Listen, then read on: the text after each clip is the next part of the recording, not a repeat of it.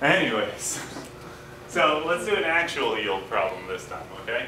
So let's say we started with, I don't know, 10 grams of iron oxide, iron 3 oxide. If we got a 35% reaction yield, how many grams of iron would we have made? Okay, is that okay? Let's see if I remember all those numbers. So what did I say? We start with a mass of iron oxide of 10 grams. If the reaction yield, so the percent yield, was 35%, let's actually do that 35 what was the original mass, or what is the mass of iron that you made? Is everybody okay with that? So again, you're going to have to convert this to moles, okay? Because why? Because iron and iron oxide weigh different amounts, okay? So if you're just trying to do it by mass, it's not gonna work out.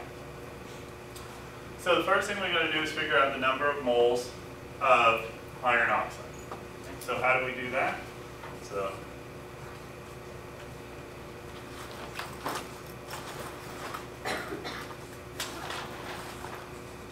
you guys can help me whenever you want.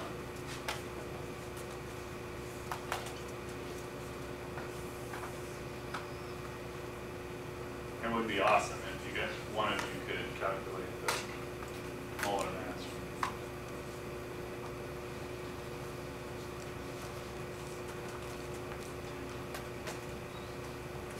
Anybody got it? What was it? 159.69. 159.69. Is that anybody else? Can anybody confirm it? Okay. So we can cancel that and cancel that, right? And we got now, so 10 divided by, well, we don't have to do this, but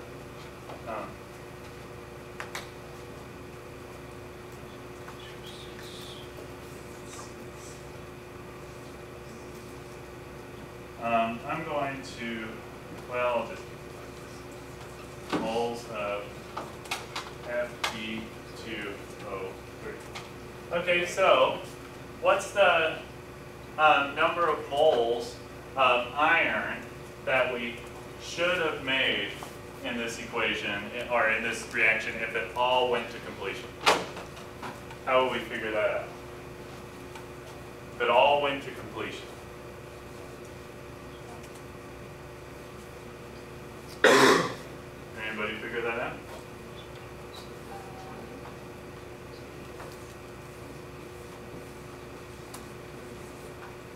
Guys gotta be faster than me.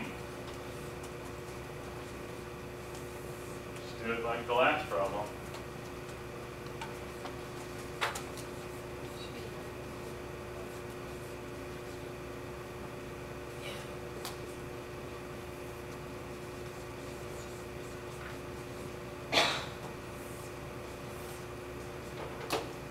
Right?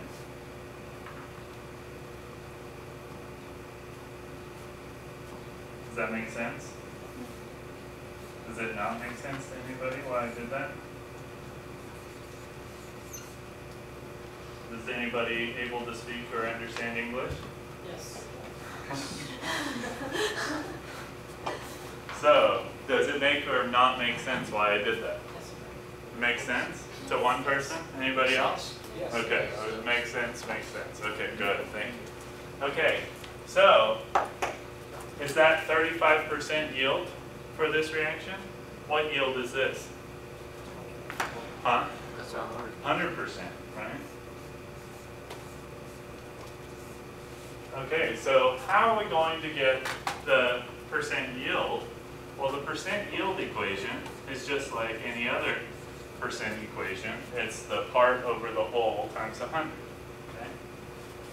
So it's going to be the essentially expected, the actual moles over the expected moles times 100%. Okay.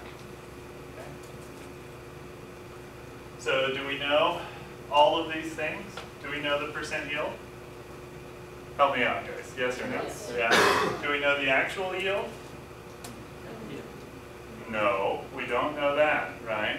Do we know the expected yield? Yes. What is that number?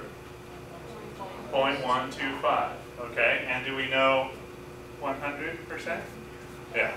Okay. So let's just rearrange this equation to account for that. So remember, we can kind of make this, if it helps you to think about things this way, we can kind of just do this. Okay. So when we do that, we are going to multiply both sides by expected yield.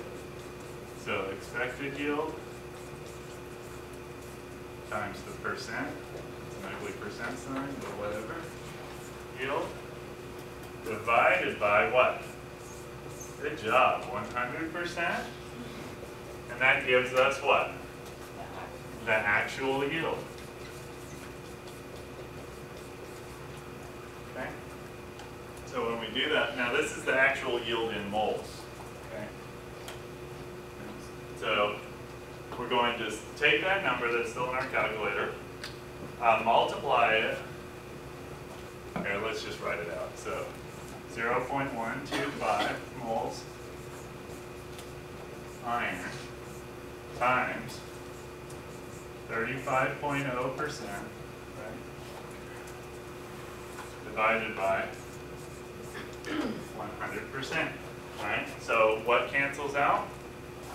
Good job, percent, right? So we take that times 35 divided by 100. That gives us the number 0.0438 moles of iron. So what is this telling me?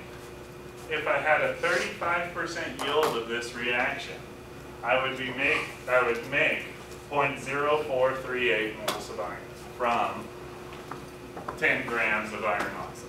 Is everybody okay with that analysis of it? Any questions on this one? Okay. So good job, guys. You're not going to put it in grams? If you want to, do you want to put it in grams? Let's put it in grams. That's a good idea. That's okay. No, let's put it in grams. So what do we do? Sarah, what do we do? Multiply by the weight over 1 molar. What is that called?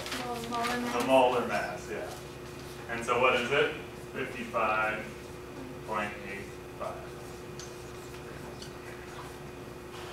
Cancel, cancel.